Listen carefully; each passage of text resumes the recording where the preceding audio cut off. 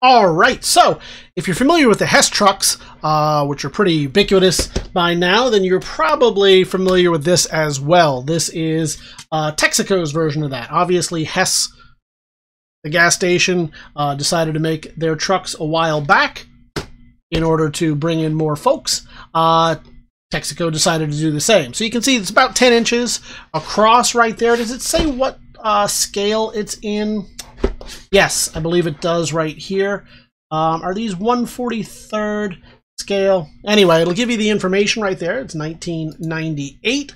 However, even though it's 1998, it is a 1929 Mack fire truck, as you can see right there. So it's a pretty fun thing, and it's a bank. It has not been opened, so we're not going to open it. We'll let you do that.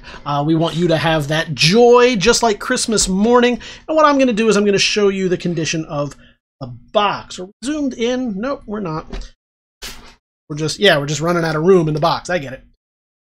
We move back a little bit? Yes, we can. There, that's a little bit better. All right, so first things first, the elephant in the room. Obviously, that elephant bumped this a little bit and got a little bit of a smush to that side. That's a shame. But if you just look at it from this side, you're fine. Because it looks great all the way around. As I said, we don't believe it ever to have been opened. So you'll have that opportunity. You'll be the first one to do it. It tells the story right here. I'm not going to waste your time. You can certainly pause and then read it at your leisure. But this is what you're going to be getting. Inside is a... whoop.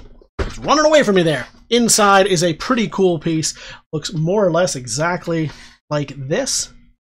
So you've got that Port Arthur, Texas. And if you read the thing on the side, it'll explain why Port Arthur and the tie to their individual story of Texaco. So a pretty neat collectible piece here for you Petroliana folks, you Hess truck collectors, you fire truck guys out there. Man, a lot of cross collectability on this one. You're really going to enjoy it. Head on over and check it out. The 1929 Mack fire truck from Texaco.